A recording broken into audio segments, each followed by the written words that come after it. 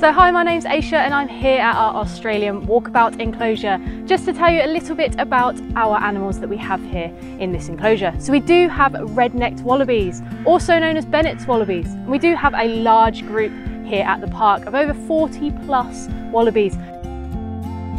We do actually have some joeys in their pouches as well. So if you do come over, you will hopefully be able to spot some movement in those pouches and maybe even a tiny little head poking out of that pouch.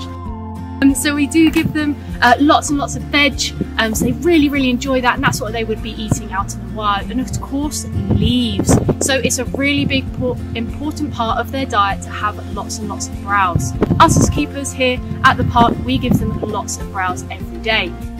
When you do come, you will of course be able to walk through this enclosure. So that's one of our walkthroughs that we do have here, which is really special. It gets you a little bit closer to those animals so you can see them really perfectly and up close, so you can see their fuzzy little faces as well.